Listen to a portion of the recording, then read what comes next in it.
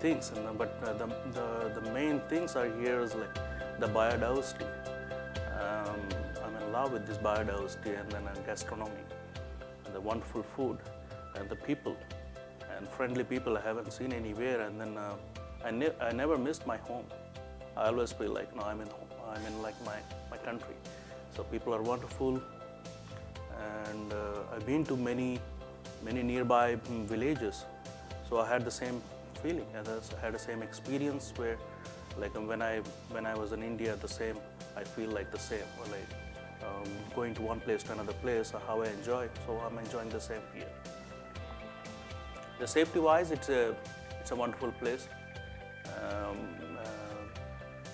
and then the people are nice, very friendly, very accommodative.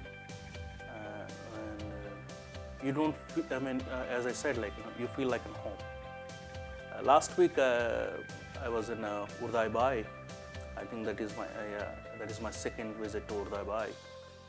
For sure, I'll visit again in near future.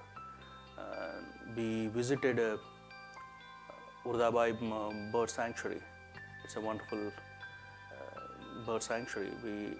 We had a very nice experience over there, and then the people over there, they explain the research work, and then we want to take this kind of like research ideas to India, and then in fact we are in touch with the people over there, and then for sure in near future we will have a kind of a vast collaboration with Indian sanctuaries, bird sanctuaries. Bizkaia is a wonderful language, so no doubt about that.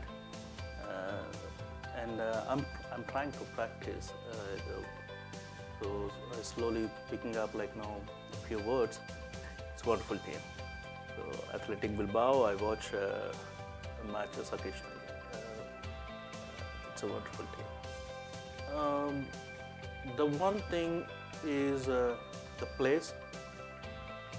It's a beautiful place to work for any social activities and gastronomy. It's as a package. It's a combined. Like I cannot say like in 1 or 2, 3 reasons. It's a full package. This place is wonderful to work, research. We get a lot of facilities to do our own research.